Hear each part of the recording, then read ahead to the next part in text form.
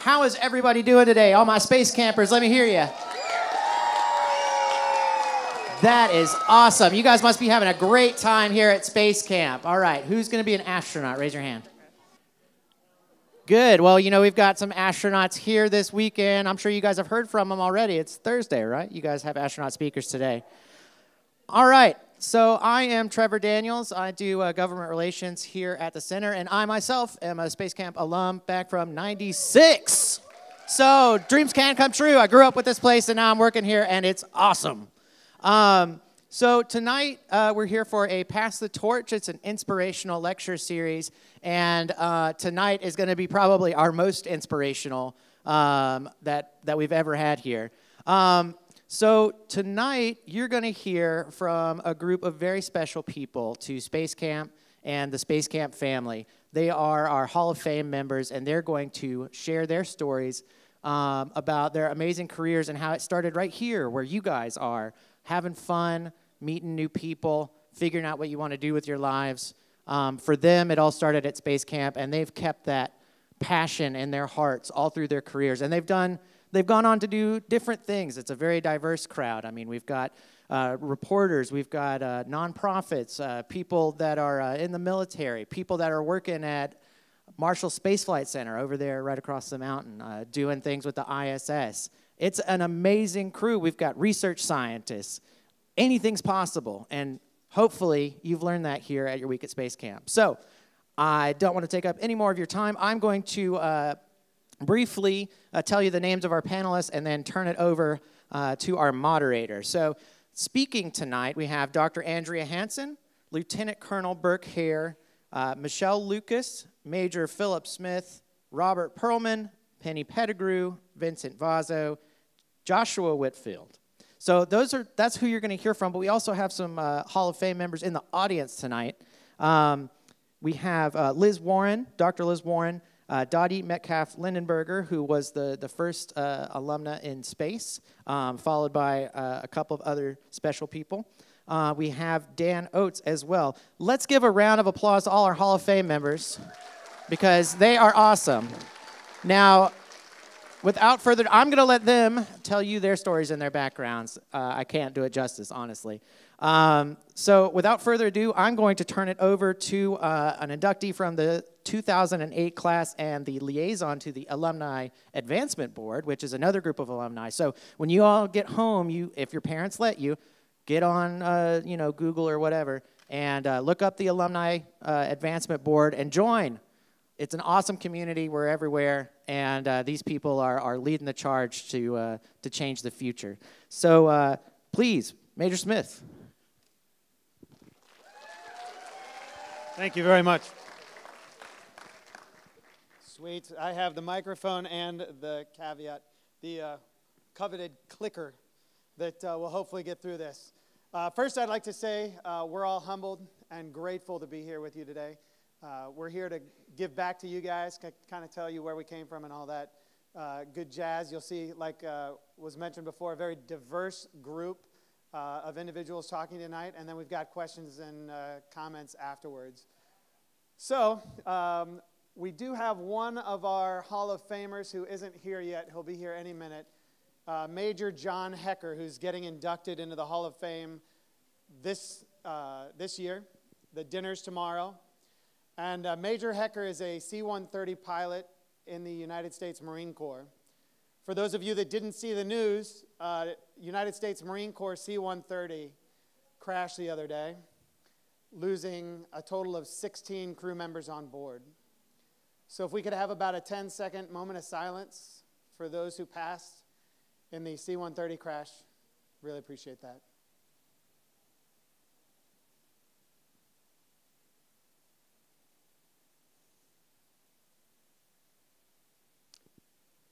Without further ado, again, we're glad to be here. We really appreciate you guys coming in and listening to us and hopefully asking us some questions. I'd like to introduce our first speaker today, Sergeant Josh Whitfield, United States Army retired. Off to you, Josh.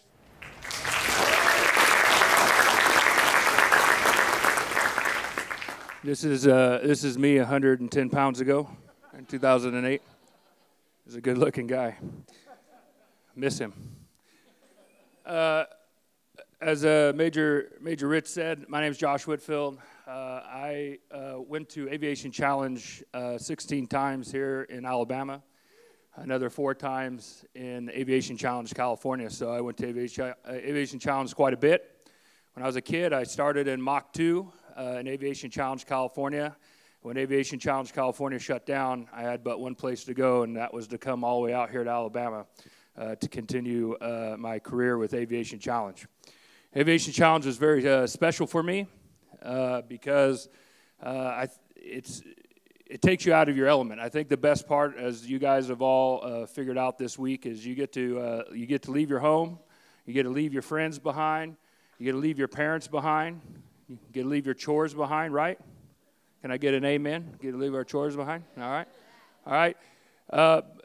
But it really brought me out of my element, and I believe the counselors who were here back then did more for me in a week than any of my teachers or my coaches. I played football, basketball, baseball, and golf.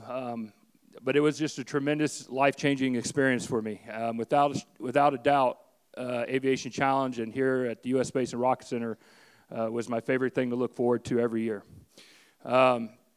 So I had a kind of a decorated career as I don't know if there's any AC teams in the room, but you know, when you mimic a fighter pilot, you got to have a little bit of a fighter pilot's arrogance, as you'll see later from Major Ritz.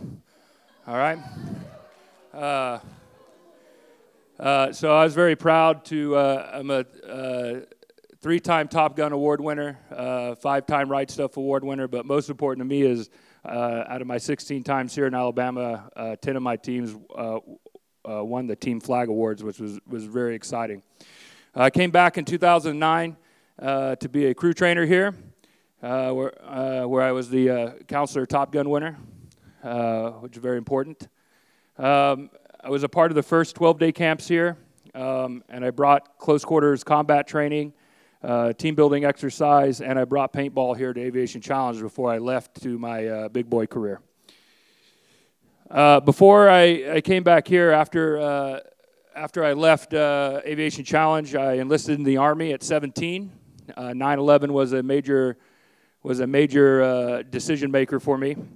I was a freshman in high school when 9/11 happened, and I had a short but distinguished Army career. I was an airborne air assault graduate. Jumped out of airplanes and fast roped out of helicopters, which is a lot of fun. I was a distinguished graduate from the United States Army Sniper School in 2006. Was a designated marksman for my troop in 4-2 Cavalry. I served in Iraq with 125 Infantry, JSOC, and 2nd Cavalry. I was a part of the 2007 Iraq surge as in my 3rd deployment.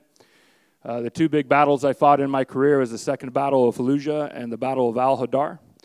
I'm a recipient of the Bronze Star Medal and the Purple Heart, and today I'm a National Veterans Advocate.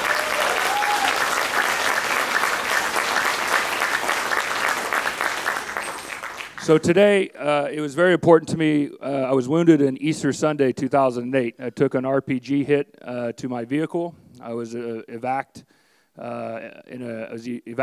to Landstuhl Regional Medical Center in Germany in a coma.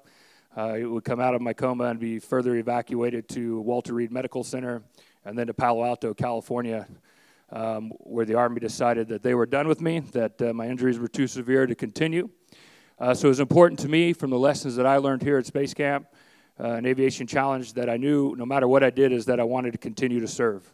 And because I couldn't serve my country in combat arms anymore, I reached out to find other ways to serve the country. Today I am a national political operative. I work in elections and in politics. I'm in Washington, D.C. all the time advocating for NASA and STEM funding. That's my personal pet project because we need to start putting people back on Mars and on moons and other planets here in our solar system. On to Mars, right? Give me an amen.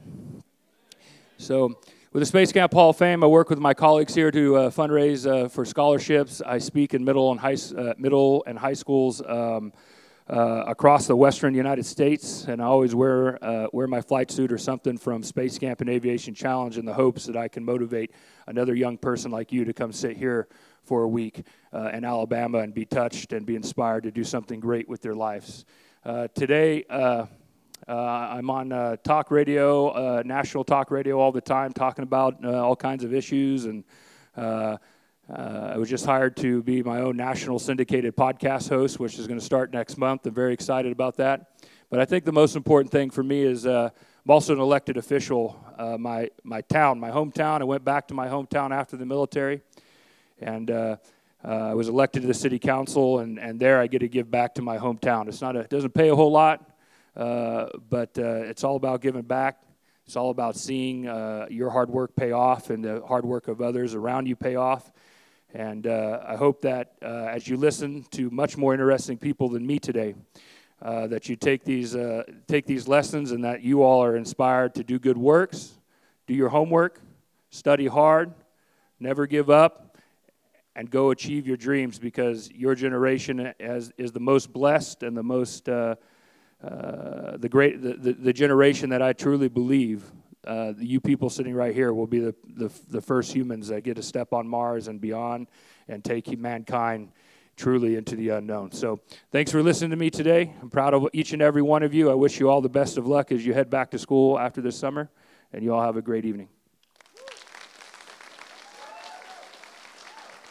It is my sincere honor to now introduce my friend, a member of the first ever Space Camp Hall of Fame class in 2007, Mrs. Paycom Penny Pettigrew.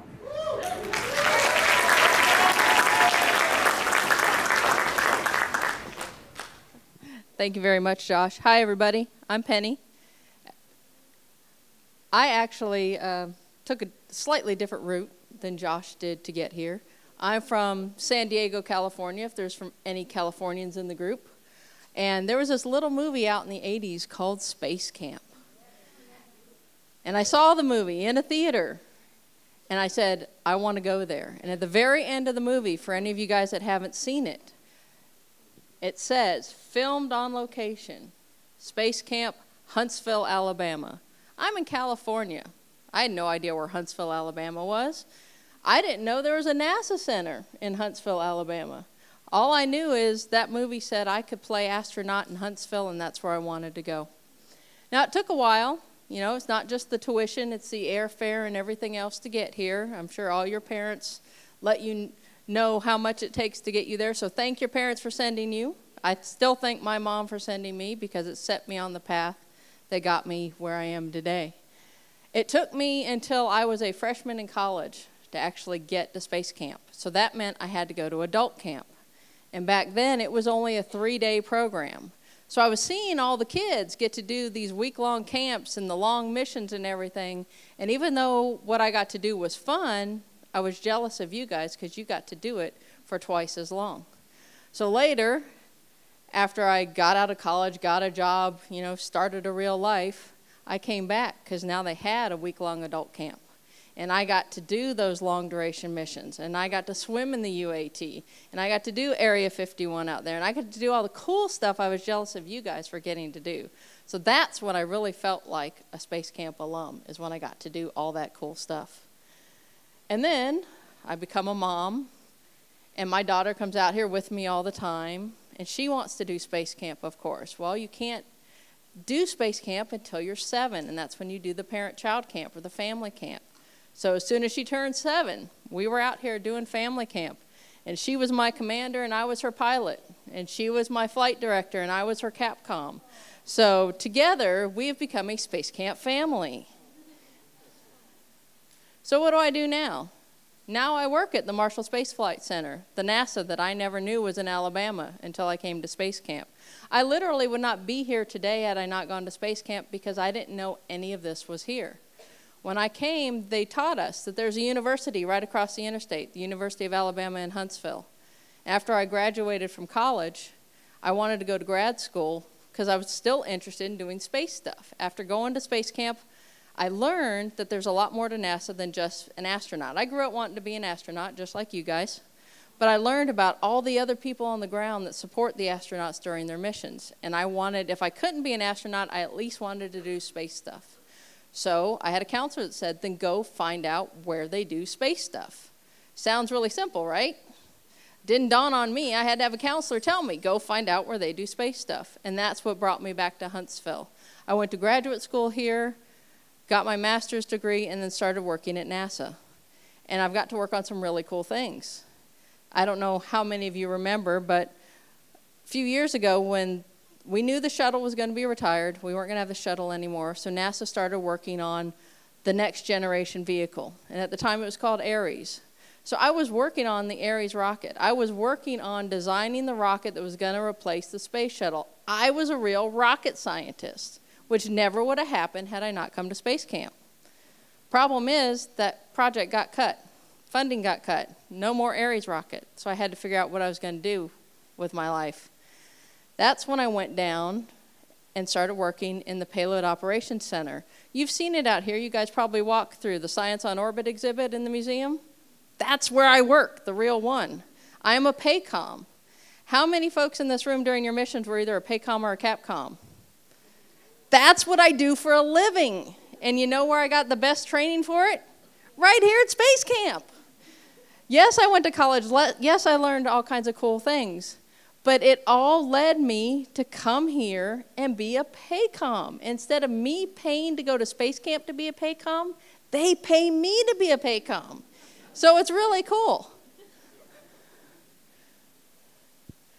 I've also got to do a whole lot of other cool things along the way. I never set out to be a Paycom. That's not what I thought. My degrees are in chemistry and material science.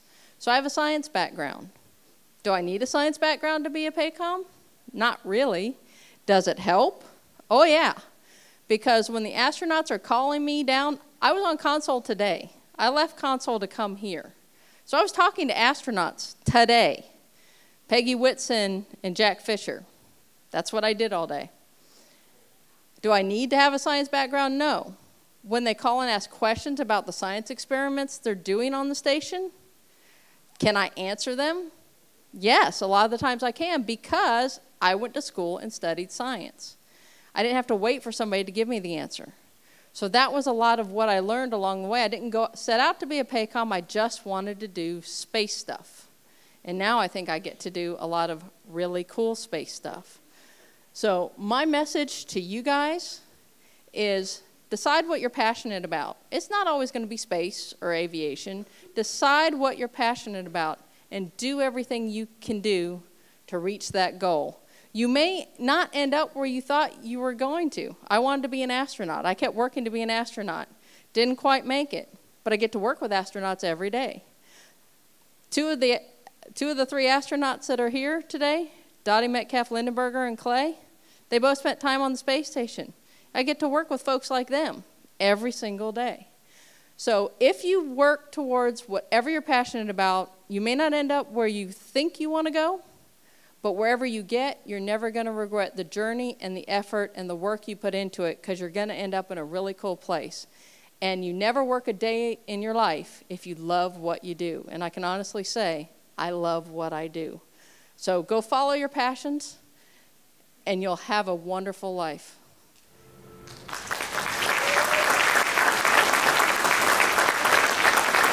And now it's my honor to hand over to Mr. Robert Pearlman.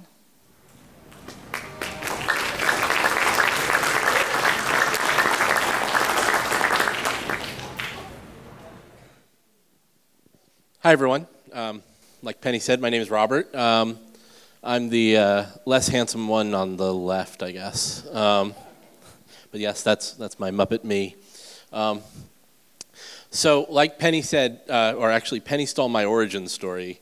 But no, we share a similar background in that Space Camp the movie really hooked me into coming here. But truth be told, the day that Space Camp came out in the theaters and we went as a family, my dad took me, I didn't really want to see Space Camp. I wanted to see Karate Kid. My dad thought it was a little too violent for my age at the time, so he said, we're going to go see Space Camp. But by the end, I was determined that I wanted to come here and sat through the credits like Penny, and found that it was filmed here and came. So I had already been interested in space. I took astronomy courses at my local Y and had read just about anything that I could get my hands on. But it was Space Camp that really solidified a passion for space that has lasted my entire life. I went 6 times between 1987 and 1992. I attended Space Camp twice, then moved on to Space Academy 1 at the time, and then Space Academy 2, which was a college-credited course, which almost got me to go to University of Alabama. You got 1 credit for coming to Space Academy 2, and that to me was like the best thing ever. I thought, well, I'm just going to put that on my astronaut application, and I'll be in. So what it did solidify for me coming here was that I wanted to be an astronaut, and life had different plans. About the same time that I started coming, I was diagnosed with a chronic illness and had to be hospitalized for months on time and had very serious surgery. I had the space camp as my reward, or more my goal, to get out of the hospital every year, to come here and escape for a week. And so it not only put a direction in my life, but in some ways it saved my life. Because if I had not had the drive to want to get out of the hospital, well, they told my parents at one point that they didn't expect I'd ever leave. And so I owe a lot to the space camp experience. While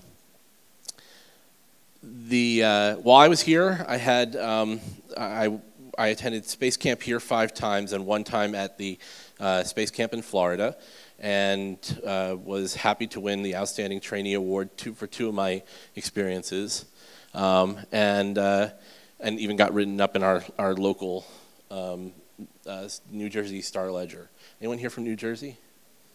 Ah, there we go. A couple of Garden State. So, did I skip one? No. Okay. So I did end up going towards the astronaut track. I attended the University of Maryland at College Park and went into astrophysics. Was still pursuing the astronaut path when I realized that the surgery that I had had as a kid would basically rule me out from ever being NASA material.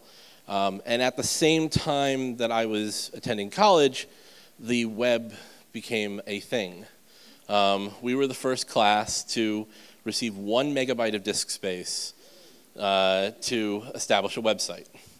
And I was in the right place at the right time and established the first non-NASA space website, which was called SPACE, S-P-A-C-E, the Space, Planetary, and Astronomical Cyber Experience, because back then we were really geeky. And so I switched majors into English. I started writing about the space program.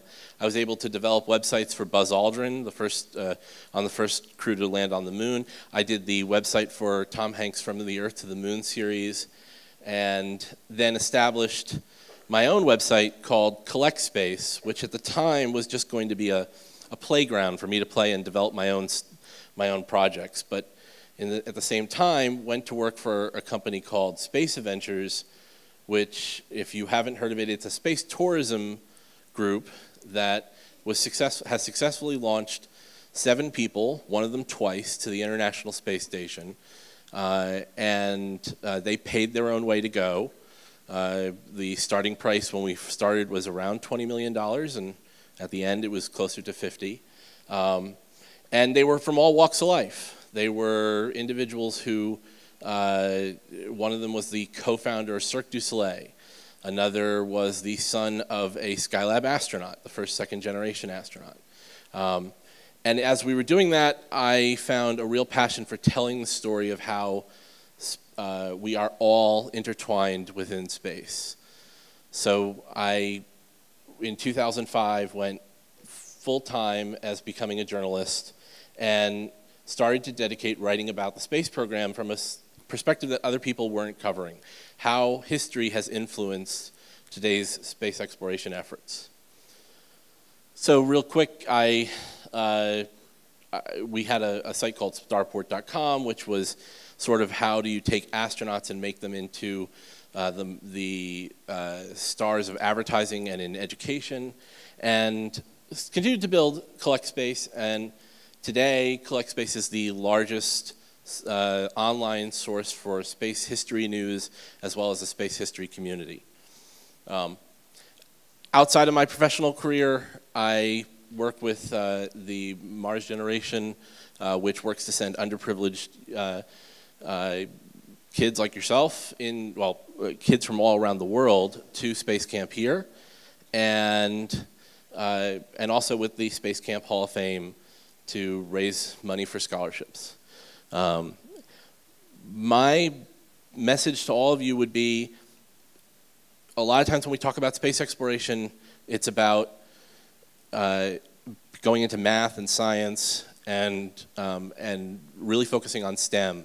And that's really important, and if that's where your career and your passion take you, then please do follow that. But if you find yourself moving into the humanities, if you find yourself liking to write about it more, or to paint about it, or to do any other type of activity around space, but that's not specifically around the science, there is still ways to get involved in the space program. I get to work every day around astronauts, as Penny said. I get to work around the latest happenings in NASA, and I get to do that as both my passion and my profession.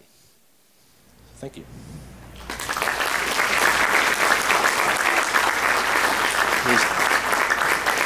Here's Andrea Hanson from the class of 2010. All right, thank you, Robert. Can I have that clicker, please? Thanks. All right, good afternoon, Space Camp. What an honor and a thrill it is to be back home here at the U.S. Space and Rocket Center. So great to be with you all this afternoon. I'm Dr. Andrea Hanson, and I'm visiting here from Houston today, but I haven't always lived in Houston. I actually grew up in Minnesota. Anyone from Minnesota in the room? Yes, we got one. But more importantly, I grew up in a really small town in Minnesota. How many of you are from towns with populations less than 10,000 people? Okay, how about less than 1,000 people? How about less than 800 people? All right, that was Lake Park, Minnesota, 4 hours north of the big city of Minneapolis, St. Paul. That's where I grew up. Needless to say, we weren't talking about space a whole lot up there. We were a very rural community with a lot of farmers. We had our bankers, our doctors, our teachers, and that was pretty much our community. So I didn't know about space. I certainly didn't know about Space Camp. But we did have a great education system, and I had some great mentors and great teachers and a really supportive family. And I got a really great education up in Minnesota, and I decided as a junior in high school, after a visit to the 3M factory, how many of you know what 3M makes? What's that? Yep, MMM, and they make the Post-it note. I went a trip to the 3M factory, and I got to look at the Post-it note under an electron scanning microscope. I thought that was pretty cool. I had a chance to make an adhesive, and in my group of 4, mine was the stickiest. I made sticky tape and decided then and there I was going to be a chemical engineer. So that's what I did. I went to the University of North Dakota planning on being a chemical engineer. Yeah, go Sioux. We have a couple of UND alumni in the room. So at that point, I was on my pathway to what we would call the Hohmann transfer approach to life, a very efficient orbital transfer, getting to from point A to point B. Little did I know that the experiences I was going to encounter along my way, including being here at Space Camp, was going to turn into more of a trajectory like that of the Cassini orbit. How many of you are familiar with the Cassini pathway? They've been in the news lately. This is an amazing mission that launched in 1997 and will come to an end this September as it crashes into the surface of Saturn. Very cool trajectory, very cool science mission in orbit, and it was only planned for an initial 10 years. They extended that mission year after year because of really smart design from orbital mechanics designers and mission planners. So how did I get there? How did I get on that crazy Cassini-like orbit? Well, was after a series of experiences and really great organizations that I got to be a part of. When I got to the University of North Dakota, I ran into a friend who had just spent a summer working at Space Camp. He's like, tell me about this Space Camp. I've never heard of anything like that before. And he convinced me that I needed to apply. So as a sophomore in college, for the first time, I'm hearing about this amazing special place called Space Camp. I came down and got to work as an advanced academy counselor. And that was the first time that I really knew what it was to run a shuttle mission. That was the first time I knew that the United States was building a space station. That was the first time I started learning about the physiological adaptations that our body goes through when we go to space and live in space, that we lose muscle mass, that we lose bone strength. Not only was I learning that, I got to teach that. I was giving lectures and lessons in the same topic areas. And that was brand new information to me. How many of you heard for the first time this week at Space Camp that you lose bone and muscle strength when you go to space? Absolutely. How fascinating is that? So that really stuck with me. It stuck with me so much that I turned down a wonderful job offer from Dow Chemical Company to go to graduate school. And I went on to the University of Colorado to study bioastronautics and microgravity sciences. I didn't even know that was something you could study until I came to Space Camp. So that was something that Space Camp helped to open my eyes to. So here I was at the University of Colorado as a graduate student. Over the time there, I got to fly 2 different science projects on the space shuttle, and one of them was to test a pharmaceutical agent or a drug that would protect against muscle loss strength, or muscle strength losses. A second one protected against bone strength losses. So I carried those lessons with me, and I actually got to test them in outer space. I went on to the University of Washington, where I worked in a biomechanics laboratory to understand what it takes to design exercise hardware and equipment to keep our astronauts healthy. And then I got a job at NASA.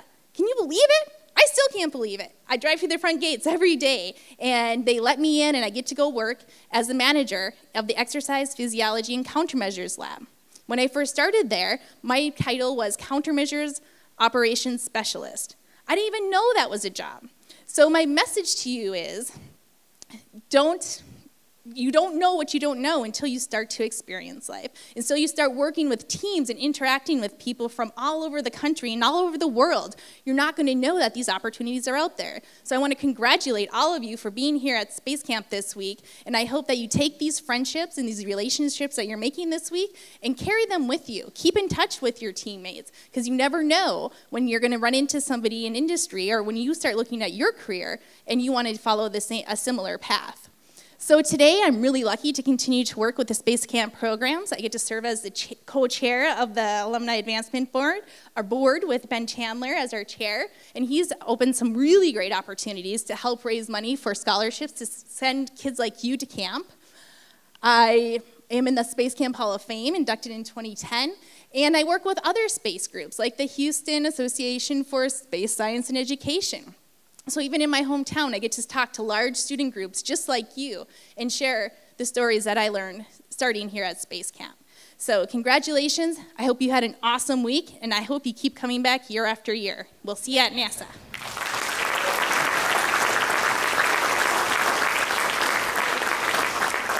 And next up, actually, I would like you all to just start clapping your hands for me. All right, and please welcome to the stage Lieutenant Colonel Burke Hare, class of 2011.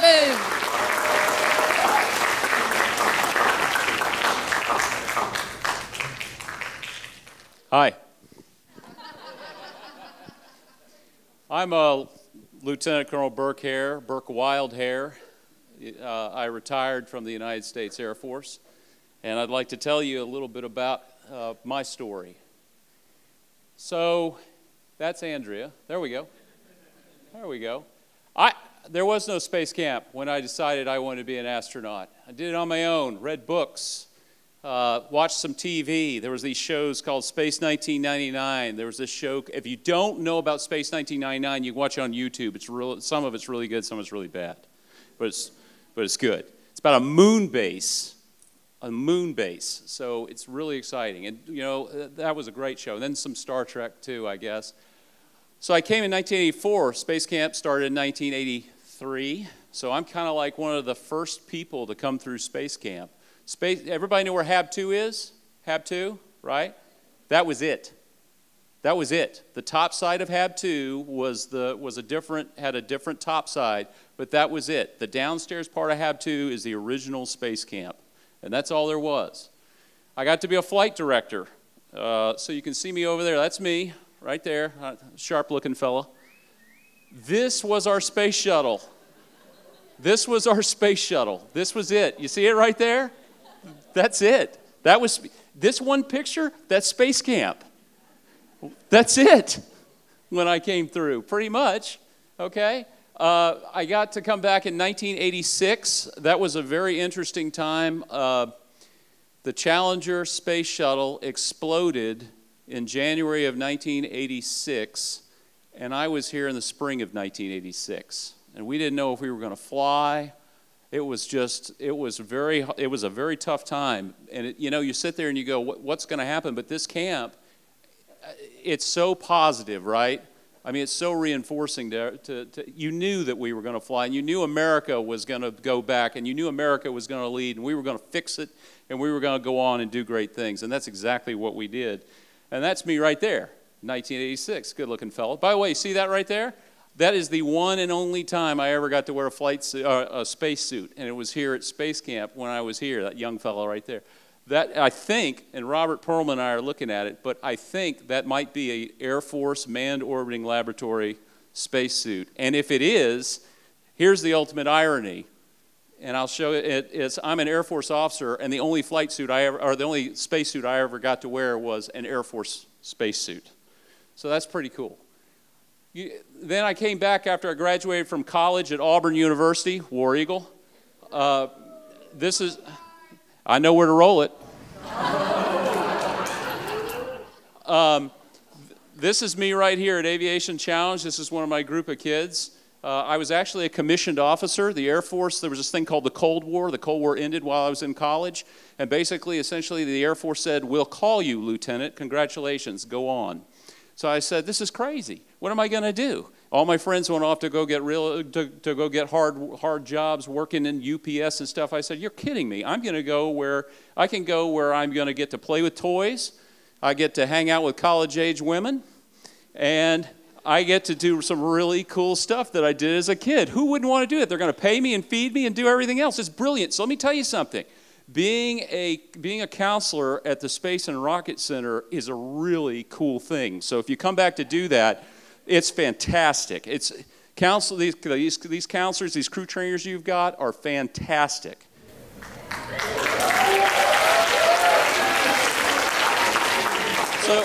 So what did I do? I wound up joining the United States Air Force, and I wound up finding myself in the other space program. Yep, I was in America's space program, but not NASA. I was in the Department of Defense, the United States Air Force space program. I was assigned to Air Force Space Command, and I became a space and missile operations officer. So I got two jobs that I got to do. One job I got to do was associated with the Minuteman III intercontinental ballistic missile, right there. You know, the ones with the biggest, baddest bombs on the planet. That was me. So this one right here, everybody's like, we've got all these planes and stuff we're going to send. I'm like, what? I could do it with one bomb. But anyway, this right here, I was an ICBM maintenance officer first. Doesn't sound like a lot with space, does it? I was in Grand Forks, North Dakota, and I'm here. But you know what the Air Force did while I was a missile maintenance officer? First of all, what's a missile? It's a rocket. It's a rocket with a payload. It just happens to have a weapon on the top of it. Solid propellant, hypergolics, guidance sets. My guys, we had 17-year-olds. I was 23 years old as a lieutenant, and I had 70 folks working for me, ladies and gentlemen, and our job was to maintain these, transport them, bring them home safely, and assemble them and disassemble rockets. Very powerful rockets. I got my master's degree at the University of North Dakota while I was there. The Air Force sent me to North Dakota. I said, oh my gosh, I'm in North Dakota. I'm from Atlanta, Georgia. They sent me to North Dakota. All right, we got some Atlanta people. We got some Atlanta people. All right, good. I'm a Cobb County person. All right. I'm not these Peachtree City people, these new people. All right, so anyway, what I want to tell you guys is I had no idea that one of the leading degrees in space is at the University of North Dakota, and the Air Force paid for me to go to it. How about that? Then the Air Force allowed me to do something really cool. I got to actually operate the Global Positioning System, command the Global Positioning System. This is a crew that I was assigned to. There I am right there.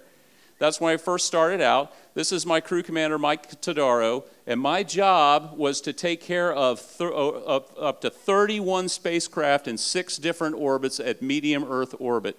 The orbital period is 12 hours in 6 different orbits, 17,000 miles an hour. So with all deference to my astronaut friends, they have 1 spacecraft, I had 31. I just wasn't on board. Here I am. Here's a picture of me at the command and control console. This is down now. This is a decommissioned antenna that I actually sent my commands to and from these spacecraft at Kennedy Space Center. So if you ever get to go to the Patrick Air Force Base Museum, this is an actual antenna that I got to command GPS on. Does everybody know what GPS? Anybody heard of GPS? Let me say hands. Okay, yeah. So that's pretty cool. So then I got to do some other stuff. I got to go back and actually be responsible for launching these missiles upon direction of command of the President of the United States. So that was another job I got to do. And then when I finished that, I got a bunch of other space, nuclear, missile defense stuff. What I do today, I've retired from the Air Force, and my last job in the Air Force was in missile defense, and I decided to stay in missile defense. I'm local. I'm here. I live in Huntsville, and I'm part of the missile. I support the Missile Defense Agency, and I get to do some really cool space stuff at the Missile Defense Agency. So I've been able to continue to work at that in space stuff, not at NASA, which is really cool. So the big takeaway here is I don't want to say don't go to NASA, but I'm telling you there's another space program and there's another way. There's another way to space beyond just NASA. There's commercial also. So there's commercial, there's civil with NASA, and you can even serve your country in uniform and actually operate in commands and launch rockets, spacecraft, and actually operate them. So I come over here from time to time and get to brief and talk to you guys. I've been able to help Dr. Barnhart and her leadership team on some Tiger teams to help improve the Space and Rocket Center from time to time. I've been able to stay with my roots with the Air Force Association. It's really important to stay connected with those that gave you the opportunities that you have. I'm associated with a group called the Air and Space Missile Defense Association. I'm on their scholarship selection committee for the Space Camp scholarships. Every year I do the Human Exploration Rover Challenge, which was called the Great Moon Buggy Race. Everybody familiar with that? Everybody heard about that? Right? If you ever get a chance to be here to volunteer or go and get your school in this thing, it's awesome. I mean, it's mind-boggling awesome. And of course, I'm a member of the Space Camp Hall of Fame. I had an opportunity to sit on the Alumni Advancement Board last year, and I also played a role in the Space Camp scholarships. I think my big message I want to show you is this. This picture here, this is me from a couple of weeks ago. This is my buddy Shane Kimbrough. Has anybody heard of Shane Kimbrough? Shane Kimbrough? Yeah. So Shane, I'm the class of 1988 from my high school. Yeah, I'm old. Class of 1988. This Shane is the class of 1985 from my high school. So Shane and I knew each other in high school. And the important message, the takeaway of this is this.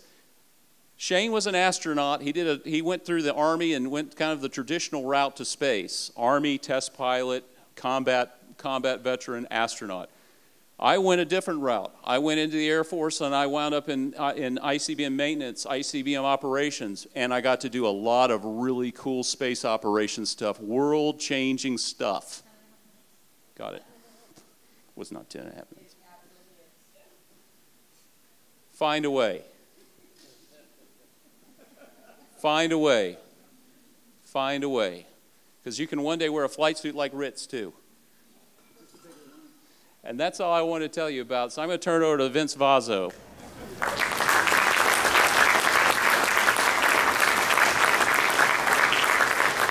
Thank you, Burke.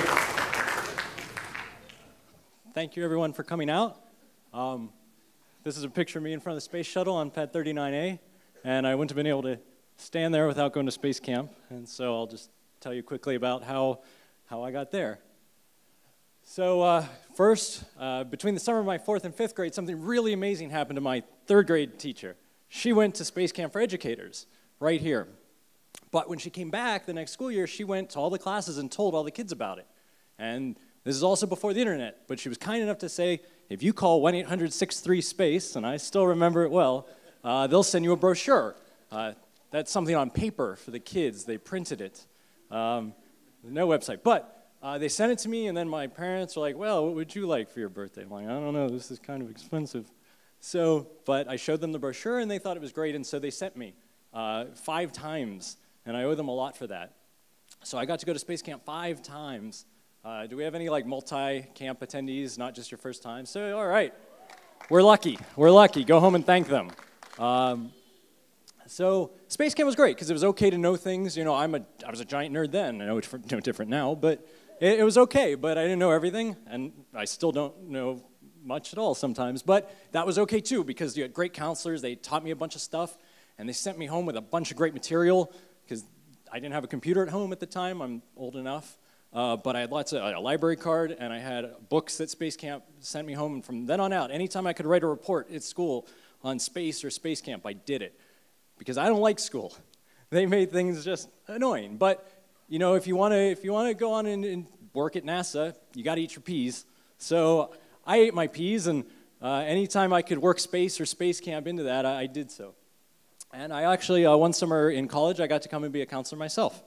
And it was great fun, because instead of your parents paying to send you to camp, they pay you to go to camp. So Space Camp also helped me get into one of the best engineering schools in the country, the University of Illinois at Urbana-Champaign. I wrote all my college entrance essays were on Space Camp and the kind of teamwork that you learn at Space Camp and how that's important. If you're an engineer, projects are too big to do by yourself. One person can't do it. You have to work as a team. And so Space Camp taught me that, and I got to tell college admission people that I understand this, and I already have some great experience with that. And I think that's what got me in. Out of school, I got a job I wasn't so thrilled with. A lot of good engineers, but it wasn't a good fit for me, so I had to start looking around. What do I want to do? And still a giant space nerd, maybe the space program can use me for something. And I was looking around. NASA doesn't always hire engineers. You kind of have to get lucky. But NASA also hires a lot of companies to hire engineers to work with them. And at the time, for the space shuttle program, that was United Space Alliance. And I looked on their website for jobs, and I happened to find one right here in Huntsville, Alabama. And I found a great one. It was amazing, because I was working for engineering photographic analysis at the Marshall Space Flight Center. And one of our responsibilities was to watch all of the shuttle footage, because NASA put cameras looking at every angle of the shuttle. Here are a couple, but any angle you can think of, NASA wanted to see it. NASA wanted to know, what happened while the shuttle was going to space. And so my job, they made me look at all that launch footage. So I got paid to go look at beautiful, gorgeous shots of the space shuttle launching every mission. And it was also very important because prior to my starting, Columbia we lost tragically a few years earlier, so NASA really wanted to know if anything out of the ordinary happened on a launch. This particular picture is from STS-118, and it's a little hard to see here, but there's a little bit of a debris spray where some foam hit a tile, and they lost a little chunk of a tile. And so it wasn't, the crew was never in danger, but we knew they weren't in danger because we were able to see it happen. Once they're on orbit, we had the tools to get better pictures of the tiles and figure out whether or not it might cause a problem. So when it was time for the astronauts to come back home on that mission, we knew they'd be safe. So with the space shuttle program ending, so too did that job, but I was able to stay in Huntsville and eventually get back into NASA. So I always like to tell people that Marshall Space Flight Center is a wonderful place to work because I've worked at other places and they're not fun. It's really great to work at Marshall Space Flight Center. I highly recommend it. So when I'm not at Marshall, I do try to help out at Space Camp here as often as possible. When I was in high school years ago, I started a website about Space Camp because I thought that was something that should exist. Named it haveone.com after where space campers lived. And anytime Space Camp gets mentioned in popular culture or something, I just like to keep track of it and point it out. And also just anytime events like this or when astronauts come to speak, I think it's a really great thing that more people than who are just in the room should get to see it. So at every opportunity, I try to go record that and put it on YouTube. Additionally, Space Camp, video used to have to be stored on giant plastic tapes. And the shelf life of those isn't as good as your iPad. So I've been working on digitizing those so that they can be more easily accessible. And so there's a lot of great stuff from, 35 years of Space Camp. Space Camp turns 35 this year. And so I'm trying to capture as much as possible before the tapes kind of are no longer readable. So I've put a fair bit of time in there. As a member of the Space Camp Hall of Fame, we try to send kids on scholarship every year to Space Camp. And the primary means that we're able to do that is with an auction every year. So if any of the adults in the room, if you're coming to dinner tomorrow night, there will be a silent auction. Please bid early and bid often. We were able to send 16 kids to camp this year, so that was a record. It's great. Both on academic excellence and financial needs, so that if some parents aren't able to afford to send their kids to camp, there's still a route to get kids here because it's a fantastic opportunity. I wouldn't have had the opportunities I've had in life without Space Camp. Without further ado, I will pass the microphone over to my partner in crime on the auction tomorrow night. Again, please bid early and bid often. Michelle Lucas.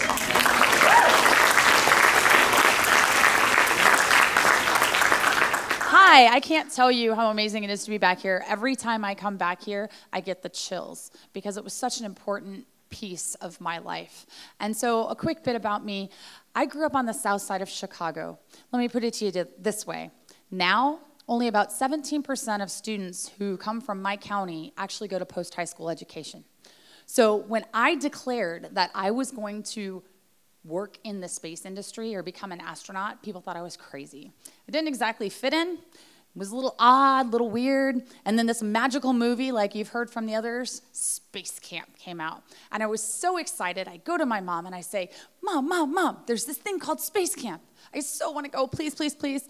I don't know exactly what she said, but to paraphrase, it was along the lines of, honey, that's lovely. I'm pretty sure it's more than $5. I'm pretty sure we can't afford it. So I wrote to Space Camp, asked them for a brochure. They not only sent me a brochure, they sent me a scholarship application. And so I was very fortunate to get to attend Space Camp on scholarship. I did come to Space Camp, Space Academy 1 and Space Academy 2. I know the names have changed slightly, but they're same concepts. And I came on scholarship each time. And so I'm so grateful to the folks who helped make that happen. There's a picture of me, my first time at Space Camp. I love Miss Baker. I've been leaving Miss Baker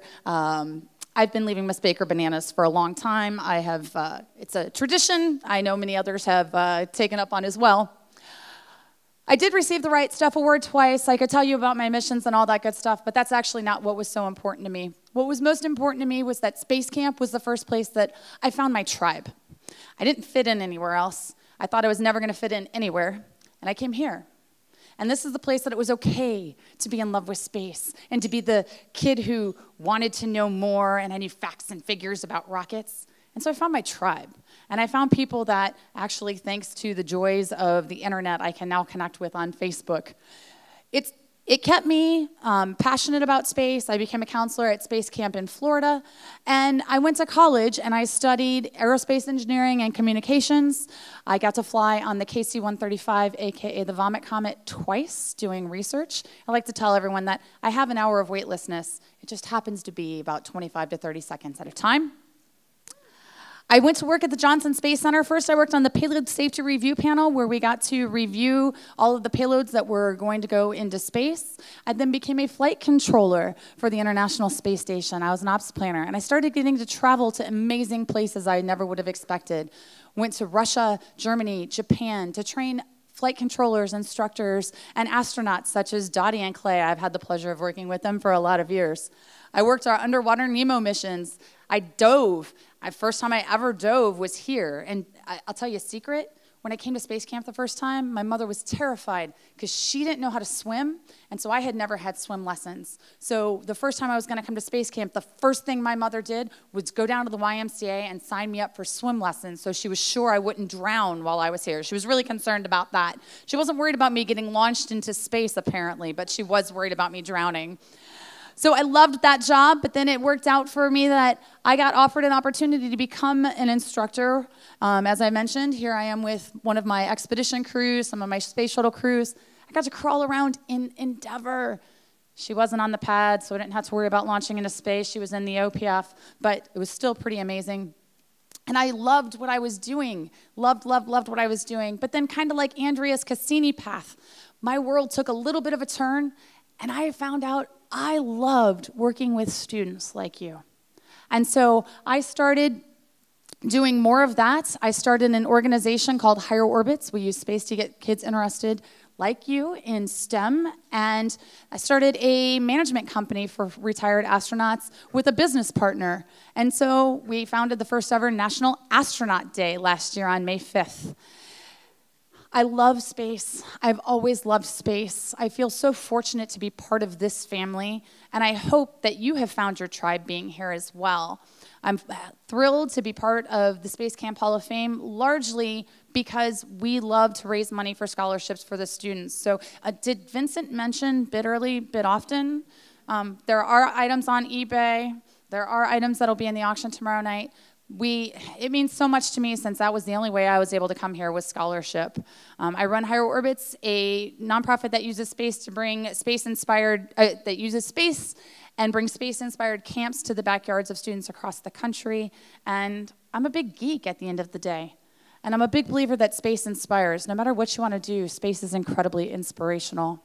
And so I thank you for letting me be part of this. And without further ado, to try and get us back on time, I will pass this off to our fearless leader, none other than Phil Ritz-Smith.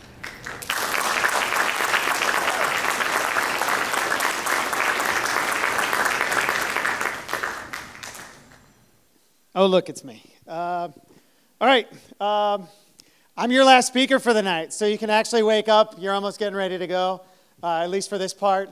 I want to thank you for paying attention thus far, and we're going to ask for a couple questions, so the folks that you've listened to, or me at the end here, if you have any questions for any of us, please let us know.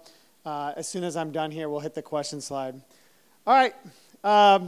It was me in 4th grade with a teacher, Jackie Terrell. She was all up into the space program. I didn't know much about it, and she got me very interested.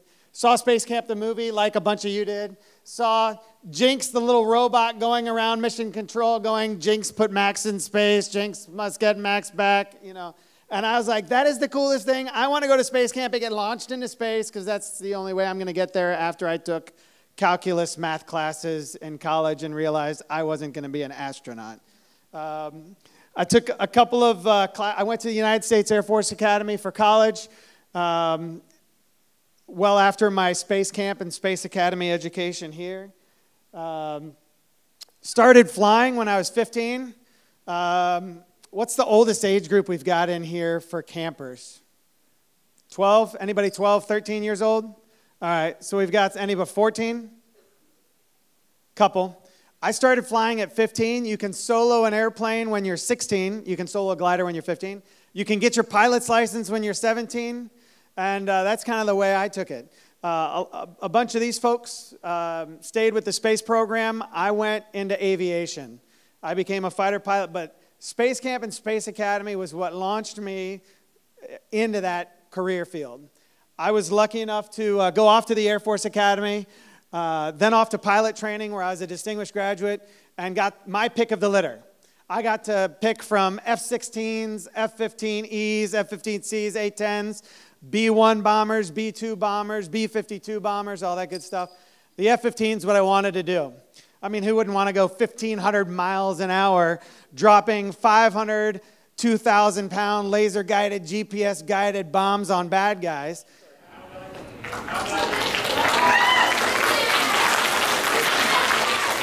GPS-guided. GPS-guided. All right, quick poll of everybody here. Does anybody have a relative, mother, father, brother, sister that is in the United States military? Air Force, Army, Navy, Marine Corps, Coast Guard. We'll even count them right now. All right. So like my friend Josh here, we in the F-15, we were the support asset for Josh. When he was on the ground in Iraq, his fellow soldiers, Marines, airmen, sailors that were on the ground in Afghanistan, we weren't the mission. We were there to support those guys. So when they started getting, shot at by snipers or IEDs or, going off around them, we're up in the air supporting them. They were the mission. They were the guys on the ground getting things done, but we were there to back them up with our 20-millimeter Gatling gun in the airplane, flying over at 1,000 miles an hour to scare the bad guy away. I got to deploy to Iraq and Afghanistan and support those guys on the ground that were doing the mission. After that, I spent 2008 and 2009 as the Air Force's F-15 air show demonstration pilot. I got to go to 69 air shows in about 2 years, showing people what the F-15 could do. Best job you can ever imagine, going to air shows and just getting to show off in your F-15 and not having to pay the gas bill. I couldn't afford it. The Air Force didn't pay me enough for that. After that, I went back into Iraq on the ground for a year as a general's aide, following him around, carrying his bags and learning. After that, I went to fly F-16s as an aggressor guy. I'm sure everybody in here has seen the historical documentary Top Gun. Yeah, Tom Cruise is a little bit older now, probably a little bit shorter like me. We're about the same size. But Top Gun, you got to see the bad guys, the aggressors, what we call them. That's what I did in Alaska. I flew camouflage painted F-16s, and I got to play bad guy so that the good guys could practice shooting me down. And that was a hoot up in Alaska. After that, I called it an active duty career. I'm currently a reservist. So I'm a weekend warrior, a part-time Air Force guy at MacDill Air Force Base at U.S. Central Command Headquarters. But I'm a 757, 767 pilot for Delta Airlines over in Atlanta. Based in Atlanta, live in Atlanta, and have a little airplane that I fly for. We got an Atlanta crew? Do we have anybody that lives in Locust Grove, Georgia, on the south side of Atlanta? No. Oh, boo. It's on the south. What about Tampa, Florida? Do we have anybody from Tampa? Where's Tampa? Who's from Tampa? Let me get a hand here. All right, come on down. Up there. Come on down. From Tampa? You're not from Tampa. Then don't raise your hand when I say who's from Tampa. Who's from Tampa? No, but you're from Tampa in the red? From Florida? All right. Well, this is, in the Air Force, we have coins that we carry around. And this one is from my deployment in 2005 and 2006 over to Iraq. So it's got some Arabic on the back, and it's got this patch on the back. That's this patch that I'm wearing right here. And it's a tradition that we carry our coin around. So I would like you to have the coin that we've been carrying around. And I've got one. And there's a tradition behind it where if you have your coin and you show me your coin and I don't have mine with me, then I owe you a Coke. If I do have my coin and you pull it out and you challenge me, it's called a challenge coin. If you have it and you pull it out and you challenge me and I have it, well, then you owe me a Coke. So be sure to keep it on you for future reference here.